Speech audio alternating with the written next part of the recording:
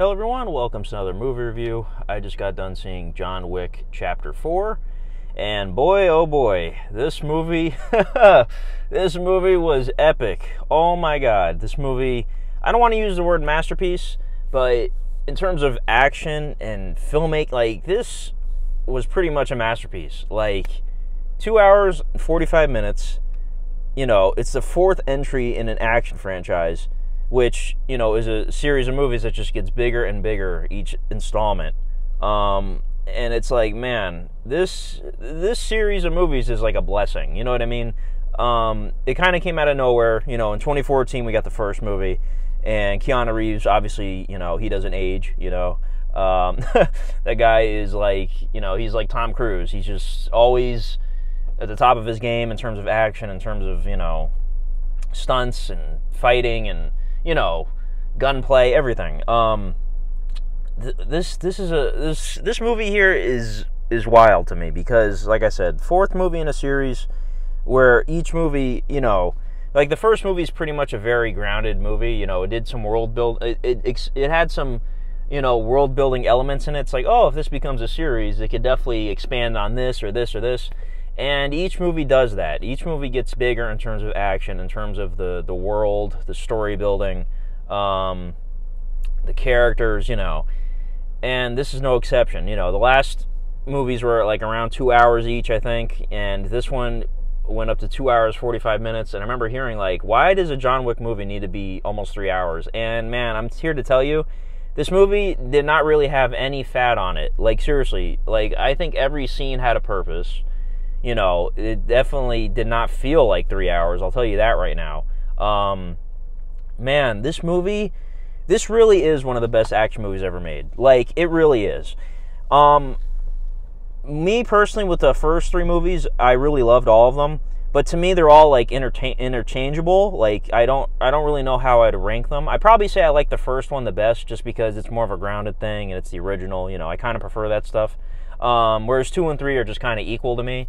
But honestly, like, I know I just saw this, but this might be the best movie in the series, like, objectively speaking, because they really, like, ramped it up with the filmmaking, like, the cinematography, like, everything, like, the script, like, it was more epic, you know, especially the ending of the movie, which obviously I won't talk about, but once you see it, you'll know what I mean. Like, it's like, man, they really took this to another level.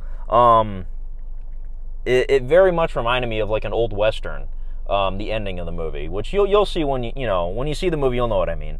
And I'm a fan of that, obviously, you know. So, man, this movie was incredible. Like, there are action set pieces in this that go on for such long takes, forever, and it's like you don't get bored, you know. I want to say there's 3 really big action set pieces in this, and they're all top notch. Like, they're all like S tier action. Some of the reviews I saw were pointing out, oh, there's one action set piece in particular that's like incredible, and it's like one of the best things ever. And I literally couldn't tell which one it was when I watched the movie. I was like, are they talking about this scene or this scene? Or I have a feeling it's the third one. Now that I've seen the movie, I feel like it's probably the third action set piece. And you'll know it when you see it. But the first one especially, I was like, are they talking about this part? Because, man, this is really good. Man, of course you got, you know, Donnie Yen is in this one, and he's incredible, his character. I love what they did with him. You got Bill Skarsgård, who's essentially the main villain in this. And, man, the first scene he is in, you're like, I want this guy to die. Because, man, this guy is despicable. You'll see what I mean when you see the first scene he's in. And, man, this... Again, you know, you got returning people in here. You got, you know, Ian McShane. You got Lawrence Fishburne. Unfortunately, who passed away recently, Lance Reddick. You know, rest in peace. As Sharon, the concierge.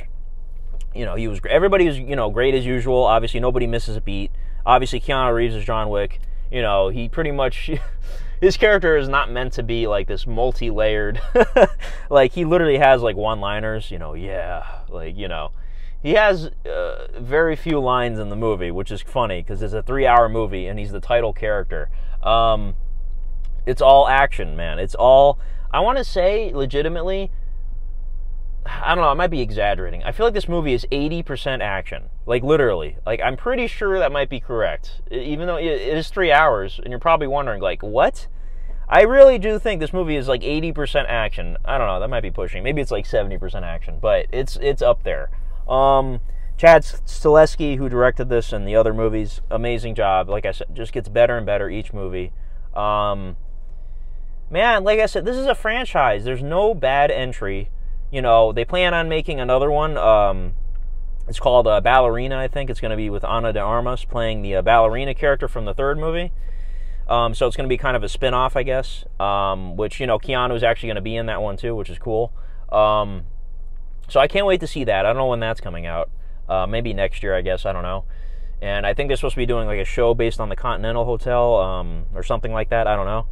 But again, this is such a cool, you know, franchise. Like I said, this sort of came out of nowhere and just became its own thing.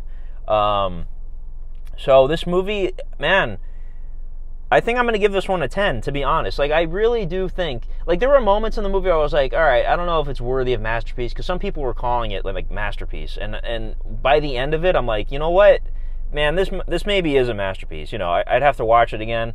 But honestly, in terms of the technicality and the filmmaking and everything, man, this is a 10. Like, it just is. I really wanted to, like, clap my hands at the end of the movie. But, you know, it's kind of weird to clap your hands at the end of a movie when no one else is doing it. And plus, the people that made the movie aren't actually there to see you clap for them. So it's kind of weird. But, man, this movie definitely, I hope it got a standing ovation at its premiere. You know what I mean? Like, it really deserves it. So yeah, as far as, you know, like I said, a ranking of the movies, this is probably, like, objectively, I think this is the best one. So, like, this one at number 1, the original at number 2, and then Chapter 2, Chapter 3, they're kind of interchangeable for me, so I don't know yet. I'll put a ranking on my Letterboxd account if you want to go check that out later. So yeah, I'll do a spoiler section at the end, you know, because there's definitely something I want to talk about. But other than that, go see this movie. Like, seriously, even if you're not like a John Wick fan per se, like, you watch the movies and you're like, okay, they're okay. I'm pretty sure this one will blow your socks off, believe me. So definitely go see this movie. And man, I hope everyone goes see this movie, because it's a blessing to get stuff like this. You know what I mean? So I think that's about it for the non-spoiler stuff. I don't think I really missed anything. Yeah, just go see it. So, anyways, leave the video if you haven't seen the movie, because this is a very spoiler-sensitive section, because there's something in particular that's like, you definitely don't want to hear it. So, leave the video, go watch the movie, come back later. So here we go, spoilers. So the movie, actually, I couldn't believe it. You know, I had a feeling, you know, it might happen, because I read about, you know, the Ballerina movie. Supposed to take place between chapters 3 and 4. I'm like, oh, so what's that supposed to mean?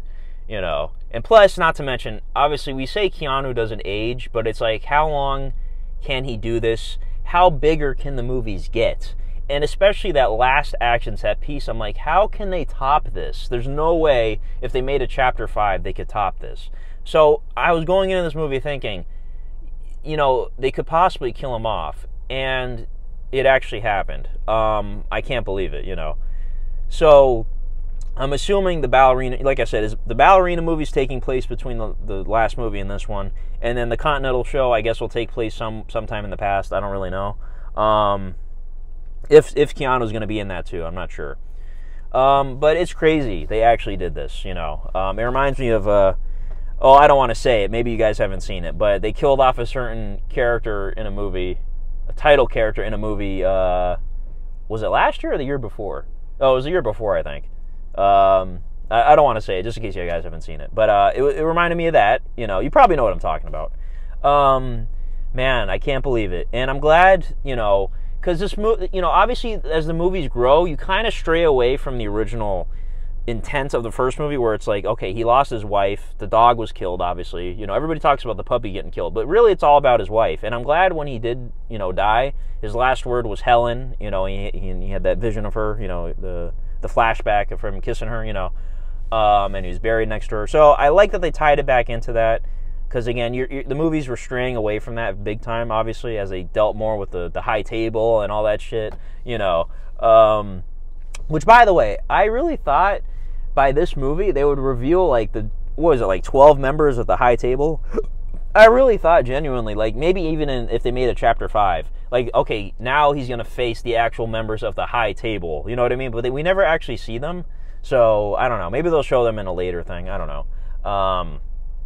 But you know, it was crazy, and Donnie Yen being the one to kill him off, I think was appropriate. His character, you know, so it made sense. And I love, again, it was very much like an old like spaghetti western movie kind of, with like the Sergio Leone-esque, you know, cinematography and the Ennio Morricone kind of soundtrack, you know.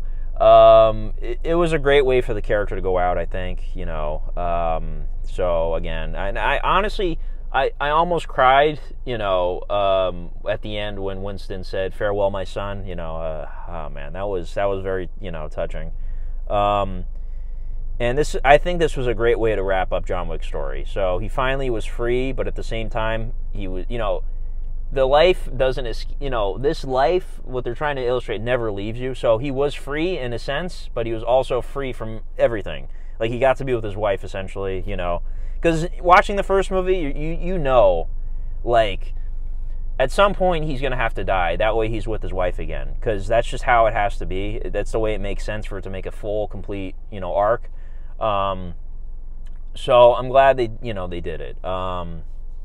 So yeah, it was emotional at the end. And then, you know, it's kind of eerie to me that, you know, they killed off Sharon, you know, Lance Reddick, and, you know, obviously the actor just passed away recently. So it's kind of eerie that actually, you know, that happens so close to each other. You know, it's weird. That was sad too, obviously, you know. I love that character. And again, it makes you hate Bill Skarsgård, man, you know. So, again, like I said, I love this movie. Like, it was really good. It's not one I'd watch, like, on repeat, you know, because it's obviously a very long movie with a lot going on. But I can't wait to own it, you know, and check it out again. I watched the first 3 movies again right before I saw this one, you know, in preparation. And like I said, this is a great series. It really is. I didn't mention earlier, too, in the review, there's a new character. His name's like Mr. Nobody or whatever with the dog. He was cool, you know. But yeah, I think that's about it. Spoiler section. I really just needed to talk about, you know, the two big deaths in this one. Again, rest in peace, Lance Reddick. It's really sad. You know, the guy, he's only 60 years old, died of natural causes. I wouldn't have thought he was 60 years old, by the way. He looked younger to me. And how did he die? I don't know. It's just weird to me. Natural causes at that age. So I don't know. But anyways, thank you guys for watching this. That's been it. That's been John Wick Chapter 4. Let me know what you thought of the film in the comments. How do you rank all 4 movies? And yeah, thank you guys for watching, and have a good one. Bye-bye.